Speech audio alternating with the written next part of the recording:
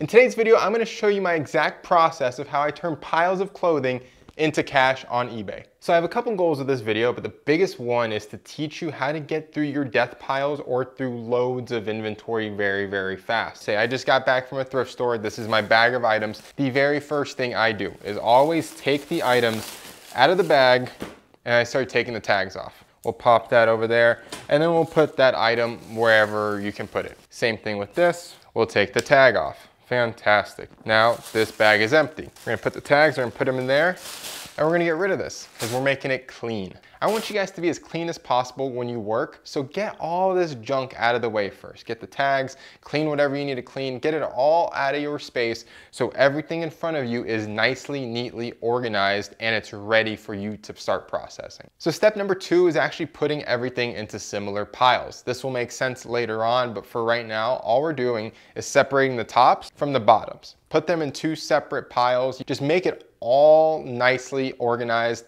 and I promise you later in this video it will make a ton of sense. Step number 3 is going to start involving our computer, and we're going to actually start processing these items and writing down some information about them. Say for example right here we have this Woolrich barn chore hooded duck canvas jacket.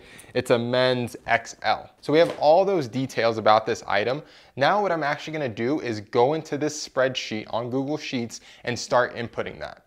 What this becomes is our item title for later on in the video. This makes it super, super easy. If you do want to download the spreadsheet, it is in the free course. You can get it there and all that good stuff, but it's not rocket science. You can make this yourself. So again, for this, we would just type in Woolrich, barn, chore, jacket, coat, whatever you want to call it. So right now, what I'm also gonna do is check the item for any damage. Obviously in the thrift store, I kind of looked it over, but having a second and a third look is always important when it comes to used clothing because you can definitely miss some stuff while you're out and about. So like for this jacket, we're missing the zipper pull and we got a couple marks, but overall it's in great shape. So I'm gonna note that as well. Next thing we need to do, which is really, really critical when it comes to clothing, guys, please measure your clothes.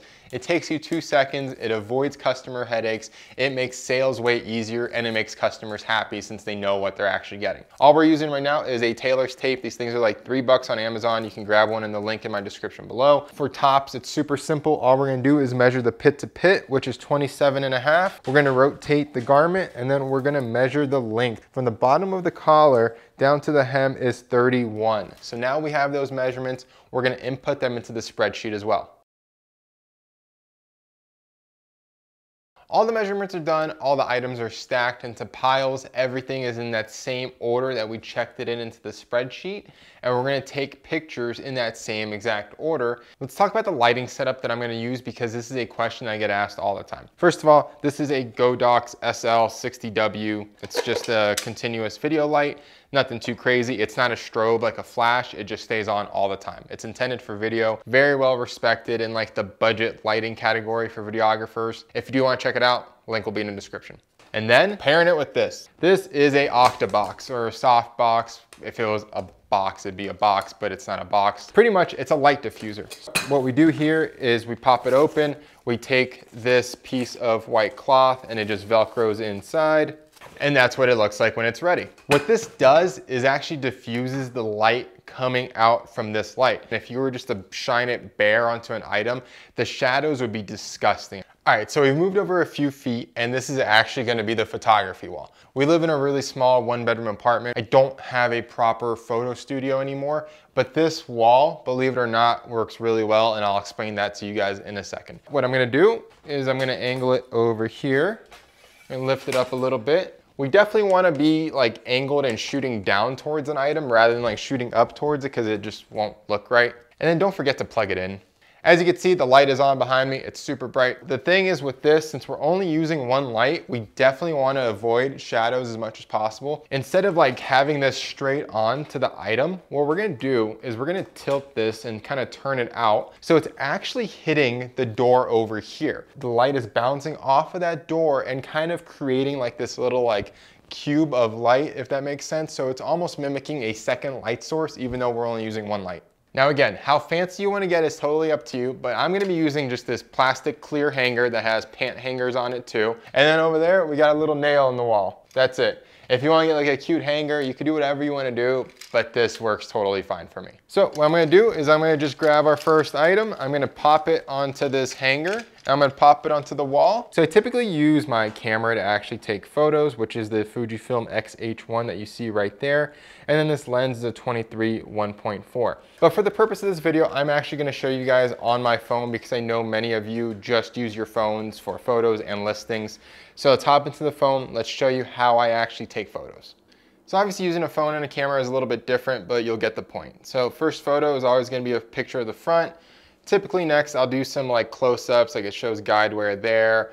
I'll like show the buttons. If the collar has something interesting, like this one has snaps, I'll typically show that. Then I'll go in here, I'll take a picture of the inside label.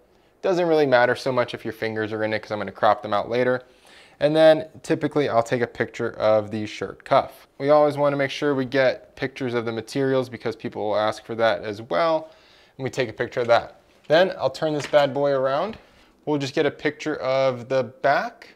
So that's my photography process. If you want to overcomplicate this, you can. If you want to make it even simpler, you can. You could just use a big natural source of light, like a nice window, or even shoot the item outside. You don't even need a light. You don't need a wall with a nail in it. Now what we're going to do is hop into the computer. I'm going to show you my editing process. Okay, so now on the computer, the first thing I do is obviously import my photos, and then I put them into Lightroom and I start doing some really basic edits. This is all sped up, but all I'm doing here is cropping out things like my fingers, zooming in a little bit, changing the exposure, adding some contrast, and all those good things. If you want to learn how I get eBay listings done in under 90 seconds, make sure to watch this video. Smash that like button if this was helpful, and until next time, cheers.